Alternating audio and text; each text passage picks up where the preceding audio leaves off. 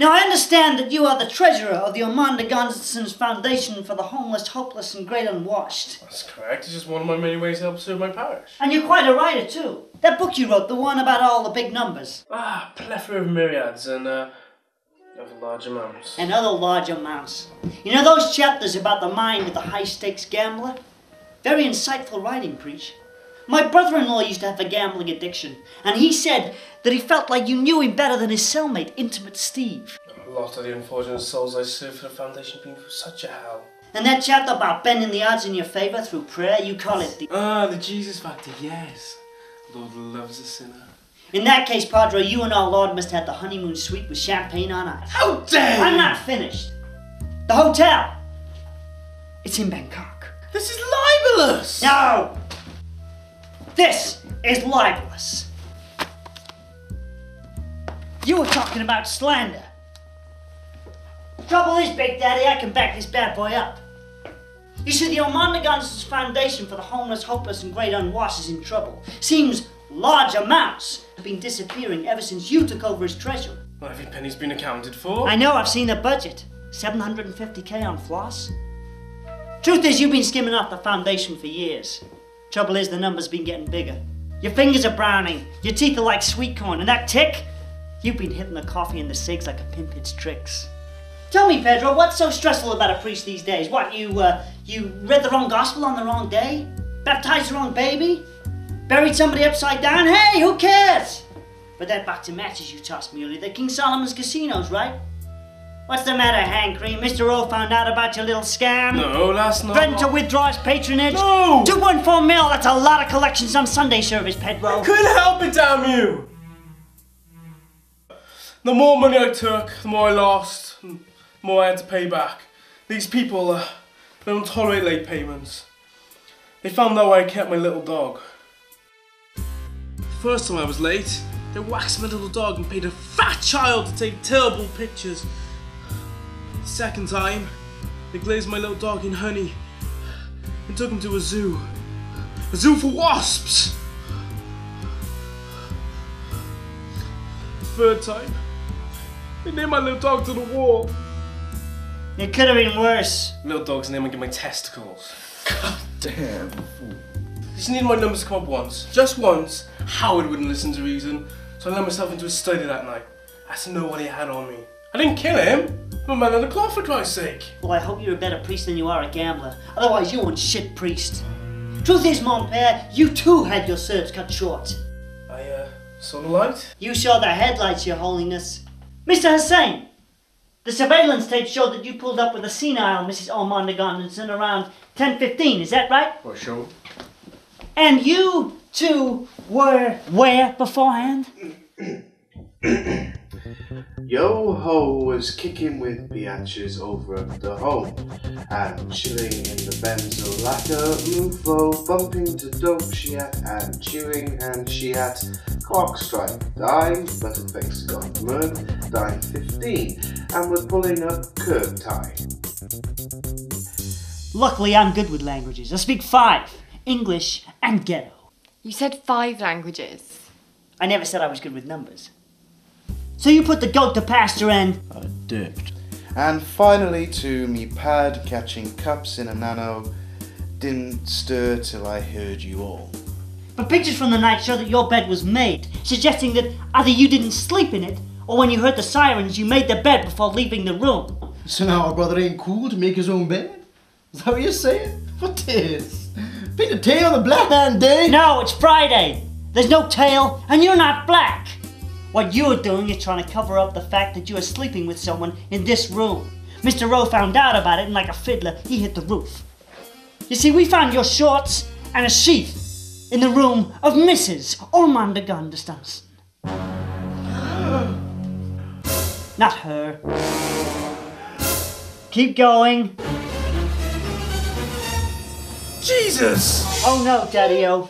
Jesus had nothing to do with it. This time, the chauffeur factor. That's disgusting. How could you debase yourself by sleeping with the help? You sure like to laugh, don't you, Fruity? My mom went the same. It got so she used to laugh at anything. Even air. Well, leave the poor woman alone. I implore you. Don't you think she's been through enough? Oh, she's been through it all right. She ever tell you what happened to her husband? Yes. He died in the war. In a concentration camp. Yes, he did. When he fell out of his gun tower. Isn't that right, Fraulein? Oh, you must be mistaken. No, she is Miss Takken. Miss Hilda von Takken. Daughter of German parents, wife of a German officer, mother of a German son, German of a German. I mean, come on. Amanda Gondeston's son? Didn't anybody think that sounded just a little bit made up? I thought it was Swedish. Well, you thought wrong, Pappy. The old girl's a Nazi and a nut, and she smells like piss and biscuits. Look at her. If you asked her what day it was, she'd draw you a picture of her ass. She's despicable. But is she liable to commit murder? Now, you've all got your reasons. But who's got the kahunas? The stiff was found in a puddle on the floor. The wounds were caused by what appears to be a thin blade. So what was the weapon? Ice. A shard of ice. It could have flown in from the window, killed him, and then melted. Or the murderer came in through the window, scared the piss out of him, and kept the weapon. Nice try, Taylor, but it ain't that cold. A big nail? If you two were any more wrong, you'd both be Michael Bolton. Now, despite the mess you reprobates caused, no dough was actually taken.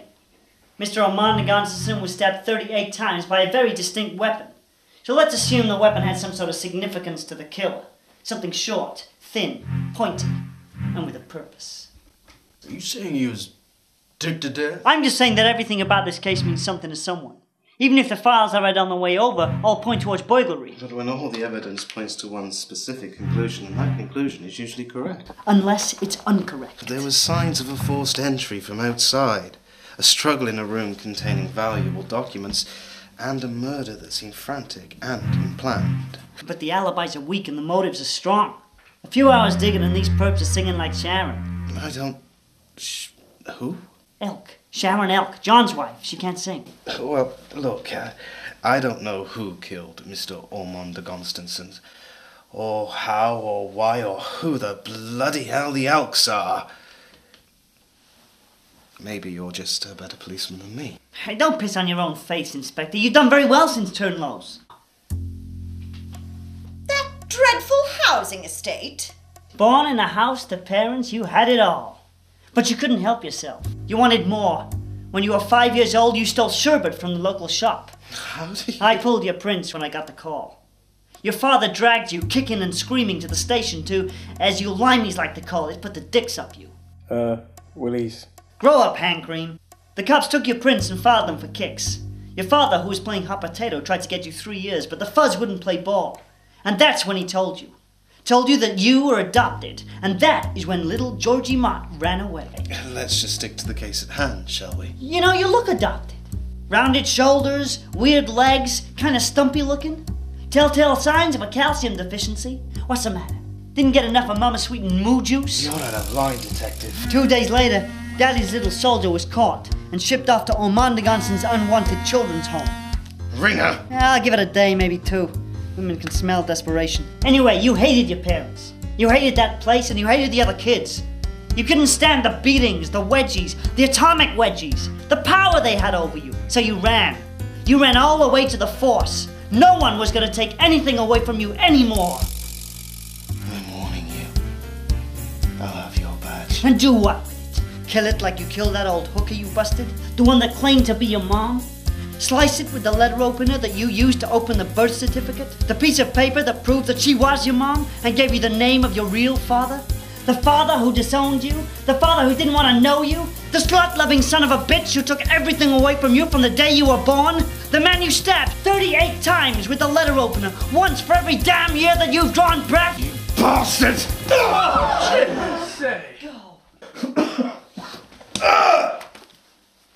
Okay, officers. You can come in now.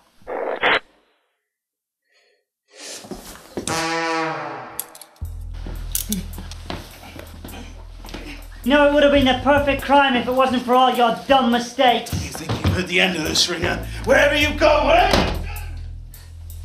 What a dick. What happens now, detective? Now, Now, Mr. Taylor, you're on under arrest.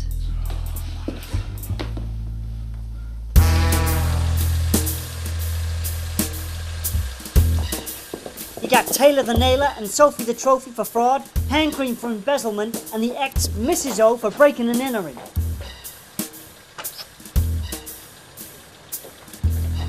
You have a tooth?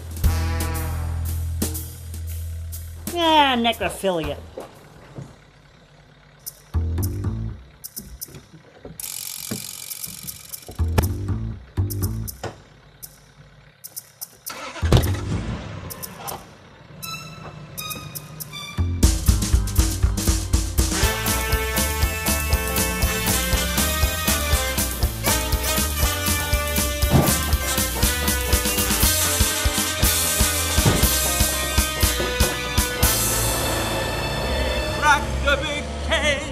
And off did he race Detective Larry Ringer.